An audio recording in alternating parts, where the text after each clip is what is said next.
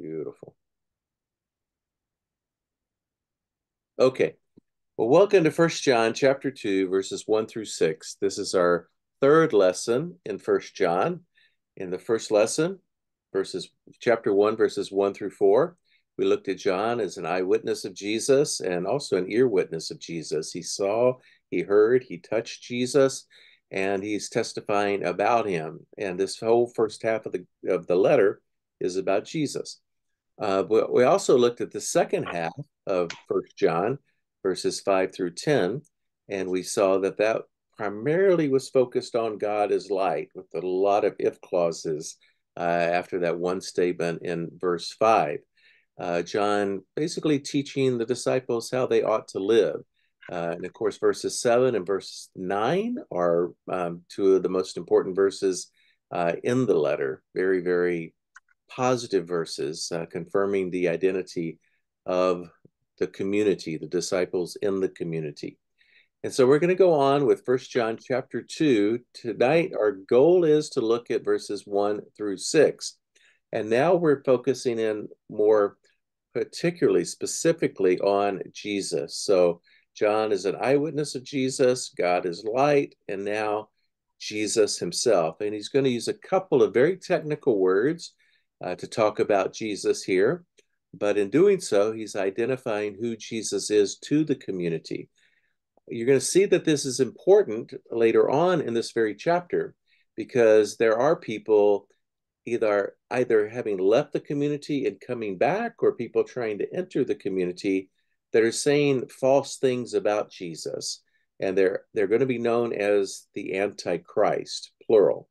And so John, before he gets to that, in the second half of this chapter, goes ahead and talks about who Jesus is, trying to help people to understand who he is talking about here. And so, yeah, let's look at this. Okay, now some scholars would place chapter 2, verses 1 through 6 with the previous section. And they have a right to do that because, as I mentioned on Sunday, these verse dividers and chapter dividers, they're not in the original text at all. In fact, if you were to look at the earliest manuscripts of the New Testament, I'm trying to get, there it goes. Okay, trying to get it to advance. If you look at the earliest manuscripts in the New Testament, then you see that they look like this, but imagine that's Greek lettering there, okay? So it's all capital letters. It has no spacing whatsoever between words, and there is no punctuation at all. And it's just a page like that. No chapter markings, not anything like that. And so the fact that we have chapters and verses today, that's a later addition to the text. And so scholars debate where chapters should be and if the guy who originally did that got it right or not. And in this case, some say they don't think he got it right, that this belongs in the previous. I think he did get it right. I think this really works as a chapter divider, and I think it starts a new topic, and this is the topic about Jesus. And even the way he introduces it, my dear children, he hasn't used that before. But I don't know, see if you can read this right there, because that's what you would be working with if you had like Codex Alexandrinus in front of you. All capital letters in the Greek with no spacing, no punctuation. And you see that people who are text critics and put the Bible together, they do good work, and it's not easy work that they do. So I just wanted to give you a little taste of what it's like trying to live with like a third century manuscript, that type of thing. So this is the man right here, Stephanus, born in 1551, who actually added the chapters and verses into his Bible. He didn't do it until his fourth edition of the text. But in his fourth edition of the New Testament text, he added chapter markers and he added verse markers. And we actually owe him a great debt Because how much easier is it even tonight to say, turn to First John chapter 2, verse 1, versus turn to, kind of like maybe 1/5 into First John. And let's see if we can all find the right spot. Having chapters and verses is a really nice thing to help us to study the Bible. The legend is that he placed these chapter and verse markers while he was traveling back from Paris to Lyon on horseback. And so that's why he may have gotten some of them wrong, because maybe the carriage hit a bump or something like that, or the horse was in an ill mood or something. However, it's more likely that most of his work happened after he arrived at one place or the other and got off of his horse. In fact, his son kind of says, "Yeah, the legend isn't really true." But we owe him a great debt, because what a great help it is to us today to be able to read the Bible with text markers in it, with chapter markers and verse markers, and that sort of thing. And so we're going to begin here with this verse, and I want to read the first 6 verses right now, and then we're going to go on and we'll talk about them here in just a moment. It starts with "My dear children," the first 5 verses, rather. "My dear children, I am writing these things so that you will not sin. If anyone sins, we have a helper with the Father, Jesus Christ, the righteous one." And that's the topic of these first, it's actually 6 verses right here. Jesus Christ, the righteous one. "He is an atoning sacrifice." There's one of our technical words. "For our sins, not for ours only, but also for the sins of the whole world. Because of this, we know that we have come to know him if we keep his commandments. Whoever says, 'I know him,' but does not keep his commandments, that person is a liar, and the truth is not in them. Whoever keeps his word, the love of God is truly made complete in them. And by this we know that we are in him. Whoever says he remains in him ought to walk as Jesus walked." I want you to look at these first 6 verses and imagine what you're looking at is a descending stairway. And I'm going to have a picture of that in a moment here, because I think that's what's happening here, is that John starts off with this beautiful, intimate introduction, calling the readers his children. Not just that, but "my dear children," or some translate that as "my beloved." Very intimate way to talk about them. And then introducing Jesus, and then getting to the point down in verse 6 where he says, we need to walk with Jesus. That's my point, is, are we walking with Jesus? And I think he does a beautiful job of descending the stairway to get on this foundation of actually walking in the steps of Jesus. But he begins here with this phrase, "my little children." It's not just "my children." It's not "hey kids." It's "my little children." That is a very endearing way of addressing them. Obviously, it's a very parental way of addressing them. And you get the sense that John, as he addresses this community, or even if it's not John, even if it's a disciple of John, that they have parental care for the community that they're writing. They're writing them as a parent would write a child. In fact, Karen Jobes, a biblical scholar, says this vocative is just a Greek term that means it's a direct address. Like if I were to say to you, students, that would be vocative.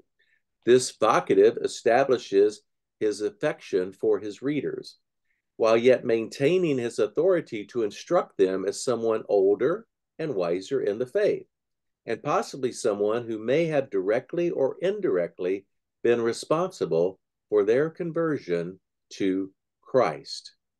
And I like what she's saying there.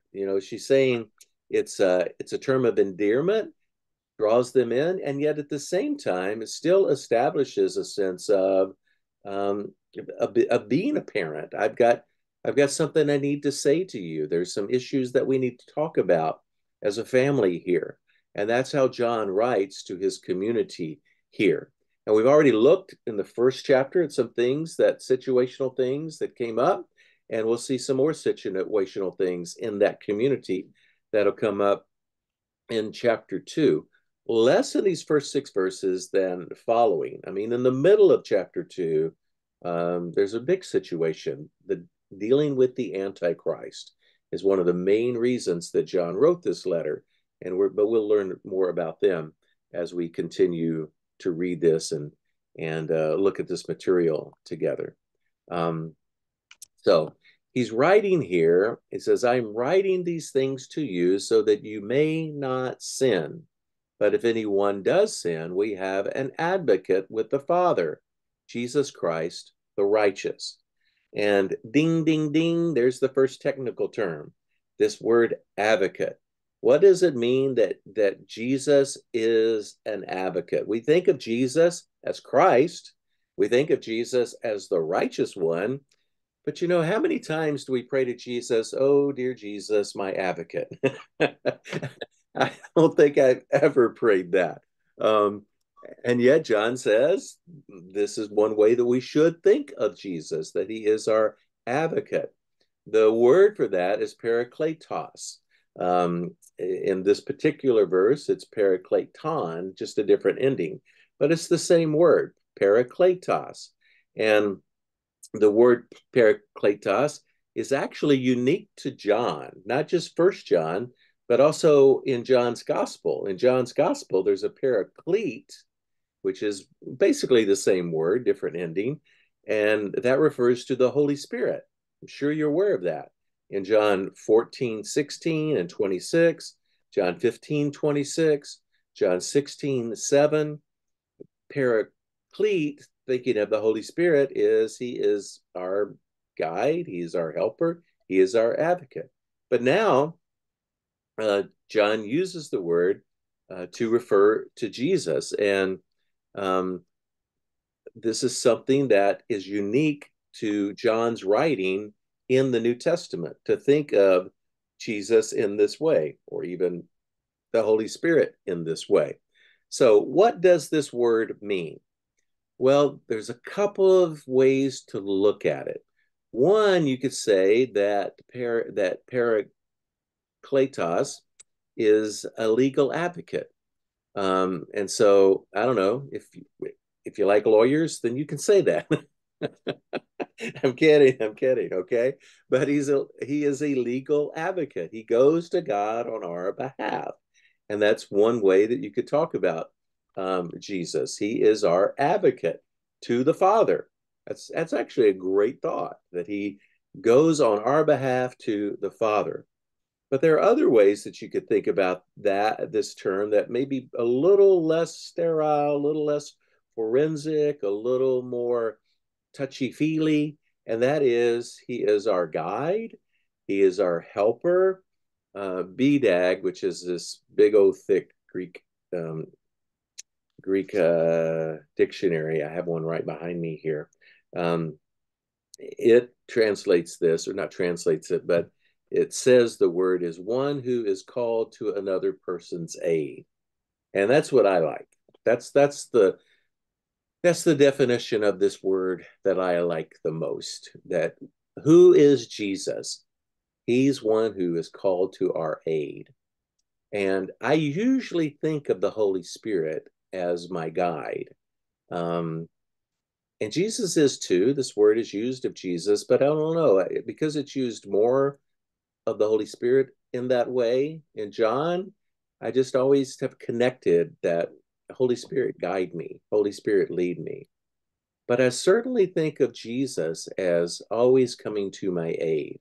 In times of trouble, I call on Jesus, and I find that Jesus is there. Jesus helps me out. He lifts me when I fall. He helps me when I'm lamenting. He's just always there. And so I think of the Holy Spirit as a constant guide for me in life, and Jesus as a constant aid for me in my life. Now, the fact is you can think of the Holy Spirit and Jesus in all those terms and in all those ways. And however you want to think of them, that's up to you. And whatever helps you the most, go with that. Um, but the main reason I want you to see this term is I want to give you something to meditate on.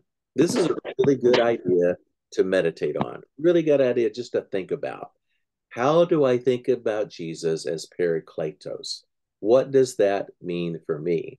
And does it change anything in my relationship with him, or or does it deepen anything with my relationship with him?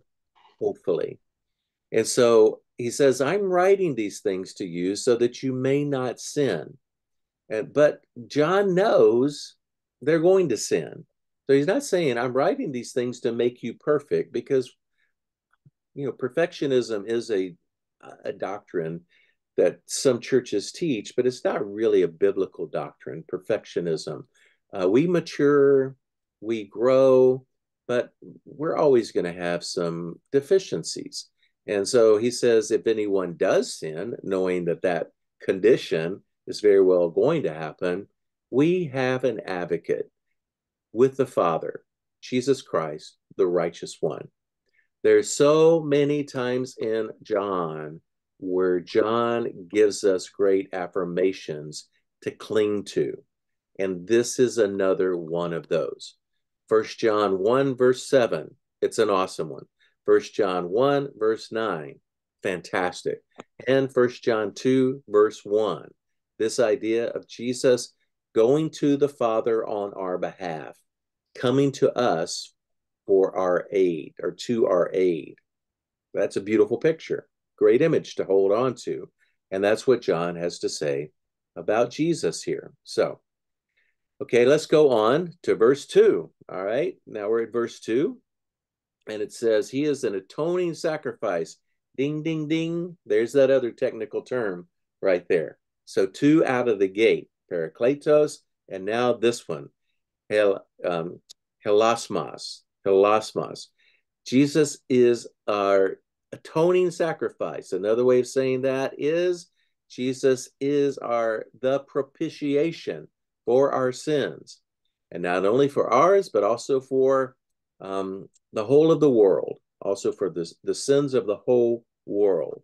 So Jesus is advocate, Paracletos. Jesus is Hilasmos. He is the atonement, the atoning sacrifice, the propitiation, the expiation. Now, I'm going to get into this just a little bit, hopefully just enough to whet your appetite and to get you to think a little bit, and not enough to put you to sleep, because this is a weighty word right here. Okay, you can see it right there in the English transliteration and in the Greek, Hilasmos. Hilasmos can be translated a number of ways. There are primarily 3 ways that it's translated. One is propitiation. This is what Karen Jobes has to write about this. She distinguishes between the 2 terms, writing propitiation is something done to win the favor of a usually angry God, spirit, or person. Whereas, and here's the second way it's often defined, expiation. And you're like, it's difficult when you have words to define a Greek word that you have to define in English. Okay, I get that. That's why I'm saying this is weighty. This is a technical term here, okay? And the translators don't make it easy, and the scholars honestly don't make it easy. And one of the reasons they don't make it easy is because it's not easy. It's just this is not one of those slam dunk, I got the meaning of this. You have to really weigh out, okay, what does this mean based on ancient literature? Not so much based on how it's used in the Bible, because it's not used very often in the Bible. In fact, I think it is only used here and in chapter 4, verse 10. Here in John, and that's it. And so we don't have much to base it on when we just look at the text of the New Testament. We have to go outside of the New Testament. So propitiation is one way of translating it. Expiation is another way. Whereas expiation is directed toward nullifying an offensive act that is set in motion a train of undesirable events that has caused a breakdown in a relationship. Now, if you look at those two definitions there, what do you see as being different one from the other? Just look at it for a second. Think about it for a second. You look at the first one, there's this word, angry God. If you look at the second one, there's this idea of breakdown in a relationship. Now, many people prefer expiation because there isn't that sense of appeasing an angry God. And there are some people that just cannot even begin to fathom God being an angry God, even though biblically we know there are texts that talk about God and that different human emotions associated with God, like jealousy, for example. And so they go for expiation because it's more relational. There's a break in a relationship. What does Jesus do? He comes to fix that and to heal that. It's a beautiful picture of Jesus. If there is any anger of God that needs to be appeased, guess what Jesus does? He comes to appease that anger. It's another beautiful picture of who Jesus is. And then there's this third idea associated here, and that's the idea of atonement, atoning sacrifice. And so in another awesome Greek dictionary, this one's super thick. It's like volume after volume after volume. It says, God himself has provided the means of expiation. Expiation restores the disrupted relationship with God, except where sinners cut themselves off from the community by willful transgression. You note that? It heals that relationship, except when sinners don't want it. Then there's nothing that can be done because they're cutting the relationship off. It says, since life is thus saved by life, the idea of vicariousness is undeniably presented in some sense. And that's the third, is vicarious atonement. You might have heard Gordon Ferguson. He says this all the time when he talks about atonement. Atonement means at one moment. At one moment, Jesus made things right with God. But it was Jesus that did that. God needed a sacrifice, and Jesus stepped in to be that atoning sacrifice. So this idea of vicarious atonement, okay? I know that's a lot of technical stuff, and I'm going to move on from that. I wanted to give it to you because it's there in the text. And I think it's interesting to think about this. Does God's anger need to be appeased? If so, Jesus does that. Is there a relationship that's broken? Well, definitely there is. Jesus comes in to mend that relationship. Is there some sacrifice that needs to happen for sin? According to other scriptures, there is. Jesus steps in and does that. And all of this falls within this umbrella term of hilasmos, a really great term that I'm going to ask you about on Sunday. So make sure that you know that term. I don't know where I first heard this illustration, but I think it's a good illustration. It might have been N.T. Wright, or it might have been Ed Anton. He talks about this quite often, and maybe Ed Anton actually quoted N.T. Wright, and that's where I heard it. I don't know. But anyway, one of those guys said, that the best way to think about this term is if you know about golf, then you have different clubs in your bag. And if you look at the clubs here on the right-hand side of the screen, those are three wedges, three different size wedges. Back when I used to golf, I used to carry three red wedges. Not that I was good with any of them. I was just as bad with each one. I just thought it was cool to have three wedges in my bag. And so I carried three wedges with me in my bag. And I loved them, actually. They're beautiful. I still have them. They're so gorgeous. And I couldn't hit a thing with them. But anyway, it wasn't about that. without having three wedges in your bag. And the thing is, each one does something a little different. If you're a little farther away, then you're going to hit a different wedge that has a little less loft. Then if you're very next to the green and you pick a ledge that has more loft, and it'll lift the ball higher in the air, theoretically.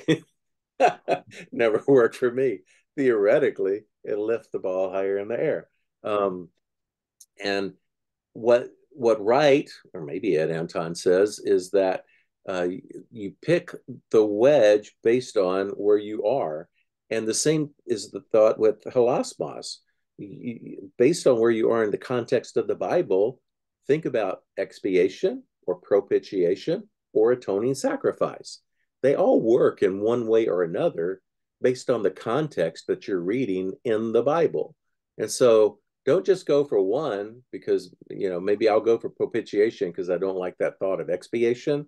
No, uh, keep all three. And then when you find a certain context in the Bible, use the one that works best for that context. Makes sense? I think it does make sense. Karen Jobes also writes this. If here it is a reference to the whole planet, well, this is about not just saving us, but saving everyone.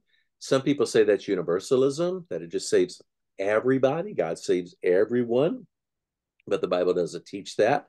And she writes, if here it is a reference to the whole planet, the whole cosmos, consideration of the historical context in which John wrote makes a more likely interpretation to be the universal scope of Christ's sacrifice in the sense that no one's race, nationality, or any other trait will keep that person from receiving the full benefit of Christ's sacrifice if and when they come to faith. John asserts that the efficacy of Jesus Christ's sacrifice is valid everywhere, for people everywhere. That is the whole world. The Christian gospel knows no geographic, racial, ethnic, national, or cultural boundaries. Boom. I wish I had written that because that is so well said. The verse isn't teaching a universalism that everyone's going to be saved just because they're human.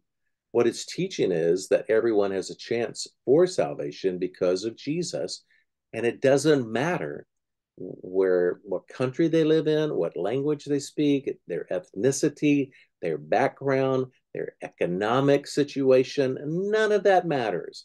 The gospel is for everyone. And this is the message that John is saying here in 1 John chapter 2, verse 2. Another great verse. This chapter has a lot of really great verses. Okay, let me check my time. I'm doing good. By this we know that we have come to know him if we keep his commandments. 1 John chapter 2. And now we are in verse 3. Notice it talks about knowledge here, not once, but twice. We know that we have come to know him. How? By keeping his commandments. So there are two things that are important here. First is just knowledge. A big reason why John is writing his letter to help people with knowledge, to help people to understand you have the knowledge to be a mature disciple. There's no reason why you shouldn't be. This is one of the things that my dad helped me with by reading me this book. Steve, why are you questioning that? You know what's right. You know who Jesus is. You have the knowledge. Stop acting like you don't have the knowledge. You have it. And this is what John is saying to his people as well. You know enough. It's a matter of obedience. Yeah, it's a matter of keeping the commandments. And so don't act like it's a knowledge thing. Don't act like you don't know enough because you do know enough. The question is, do you want to obey? Are you willing to obey? That's the real question. So I appreciate that. I appreciate that John says the knowledge is there. I think by knowledge, he means not just intellectual knowledge and not just head knowledge, but experiential knowledge. In the Hebrew, that would be yada. The yada is to know God. Yada is experiential knowledge of God. And I think that John has that in mind. But also, it's good to have head knowledge. It's good to have intellectual knowledge. It's good to have knowledge of Scripture. All these things come together. I'm going to share a dream I had recently. I think it's a rather funny dream, but it was a dream where we were having a very important discussion in class. This was back when I was in college, and my college professor was Rubel Shelley, who taught logic and epistemology, and I was in his logic class. And I don't know if you know Rubel Shelley, but he's a very famous Church of Christ professor and also minister, and really good also. I've written a lot of books.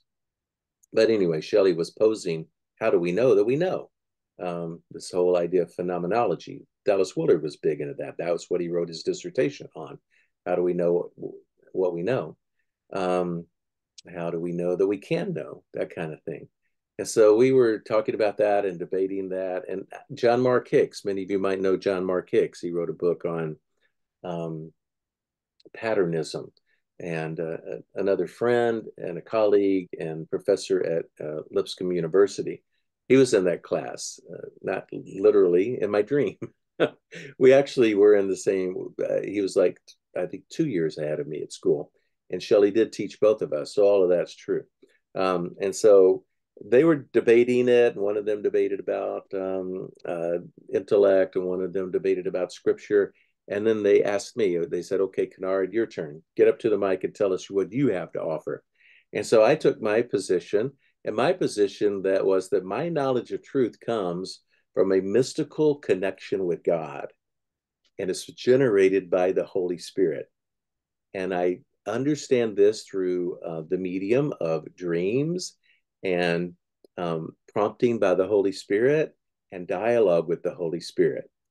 And they had the weirdest look on their faces, because that's totally not Freed-Hardeman College where I went to school. So, but I supported my argument, and I really did this in my dream.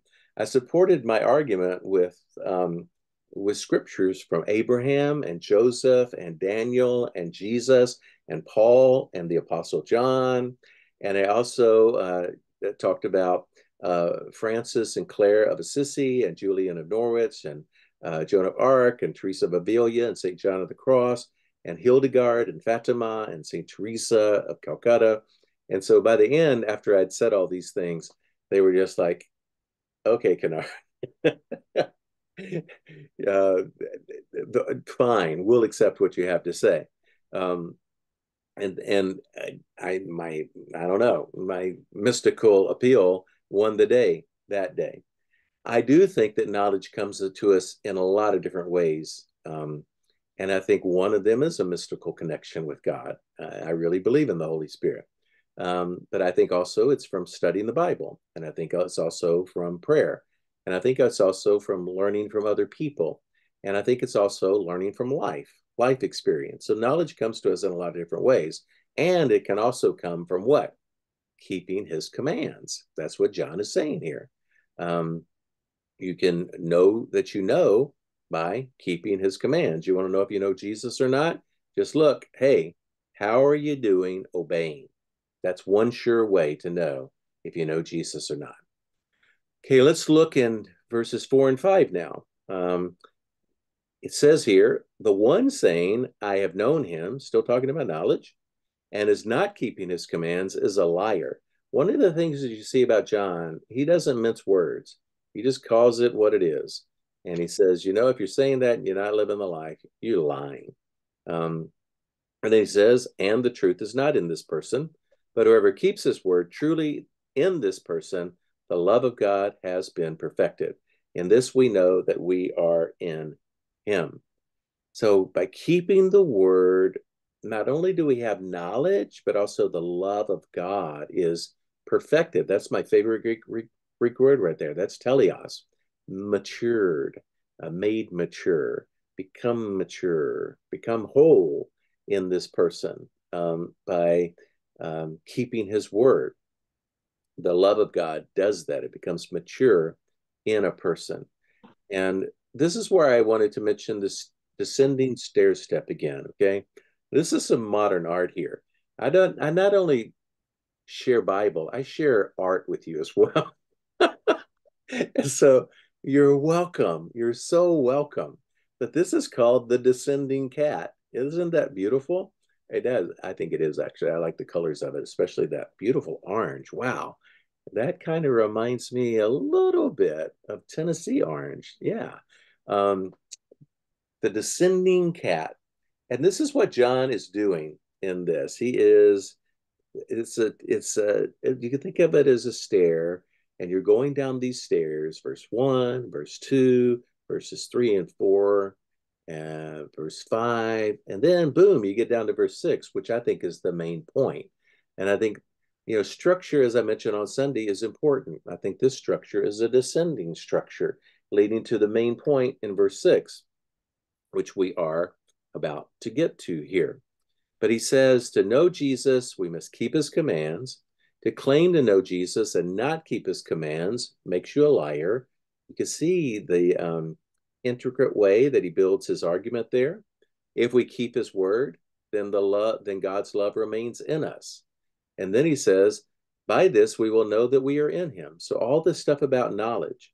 But whoever says he remains in him ought to walk as Jesus walked. And that's verse 6. That's where he's really going with all of this. Is this idea of walking in Jesus. Let's just jump back for a second to this phrase, God's love, that he uses in these last couple of verses here. God's love can be understood in a number of ways. And what I would like you to do is to spend some time tomorrow, the next day, if you journal, put this in a journal, just thinking about how, how can God's love be understood? I wrote a few ways here. It could be as God's love for me, can be the love who is God, can be the love is God, can be God is love, can be my love for God, it can be God's kind of love, it can be the type of love that God requires. This little phrase, God's love, can be read in a number of different ways. I had a Greek class this morning with a number of students, and this phrase actually came up, and it's formed by a genitive, and whenever you have a genitive, have to ask, how is that genitive being used here? And there's so many. I mean, in our grammar right now, we're looking at, like, I think 15 different ways, and we have to choose. Okay, is it adjectival? Is it adverbial? Is it like a noun? How is it used? Anytime you see something like this, the love of God, God's love, then we ask, what is meant there? And I just want us to spend some time meditating on it, asking ourselves, what do we think of when we think of that? Another thing to think about, a little time for meditation, is to cycle through the possible meanings of God's love and then apply them to your own life. This is another good thing to journal about. How am I loved by God? How does God love me? How is God love? How do I love God?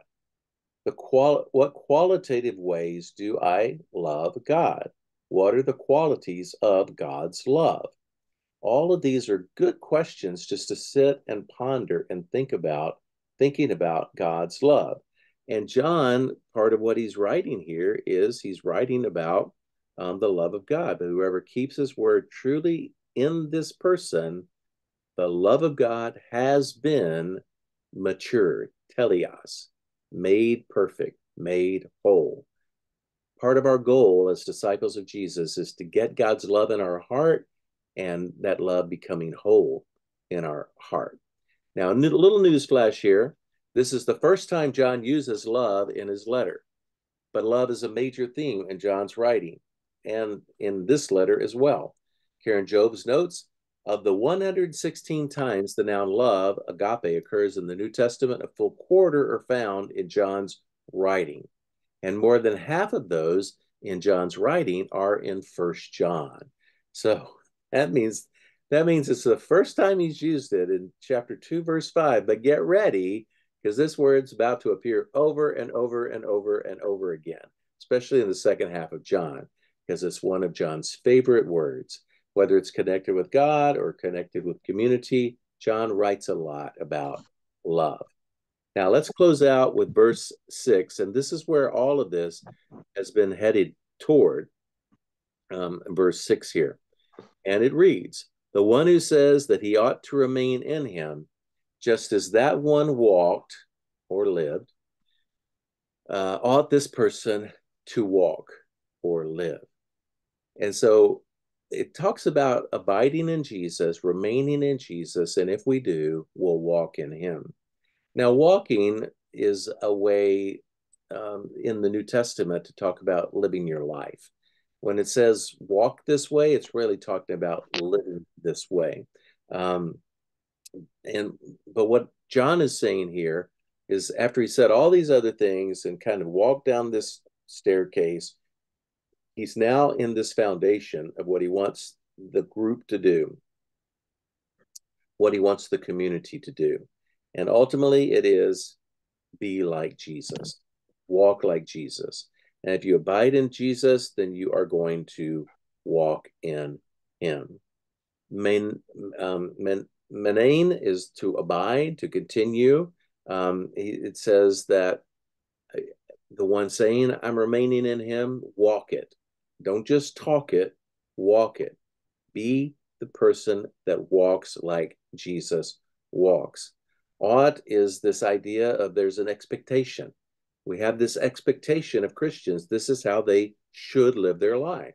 They should live their life looking like Jesus. And so just as Jesus walked, we ought to walk. Just as Jesus lived, we ought to live.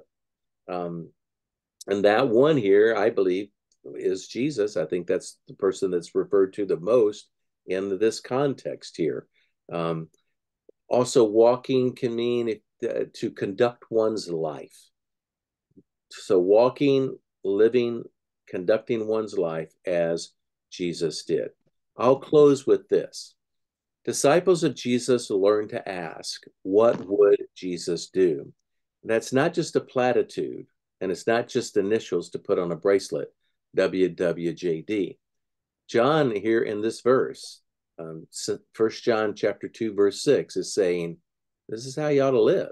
This is how you ought to be. You ought to ask yourself, how would Jesus do this? What would Jesus do? And you need to learn that way. Disciples learn to think, act, and be like Jesus. This is the core of spiritual formation, becoming like Jesus. This is that word just mentioned, teleos, that wholeness, that maturity in God's love. It's seen this way in how we live our lives, and are we living like Jesus? We allow the Holy Spirit to form Jesus in our lives. Now, life is a journey, and we can think of it as a long walk. And if we're walking in Jesus, then we're taking the long road with him. As we walk, we choose to follow the footprints of Jesus. We live as Jesus lived, and this is how we remain in him. This is how we can stay connected to the vine. This is closely associated in John's mind with keeping Jesus's word and obeying Jesus's command. We keep the word of Jesus before us as a path where we follow his footprints and we learn to become more and more like him. And as we do this, we all of a sudden find ourselves maturing in God's love and becoming more like Jesus. John sets this up here at the beginning of this chapter because he's going to be talking about people that are trying to draw them away from who Jesus is. And John is saying, do not let anyone do that, because when you allow them to do that, they are taking you away from the foundation that's going to cause you to grow. To grow spiritually, we need Jesus. There you go. And I will stop sharing, and thanks for being here tonight.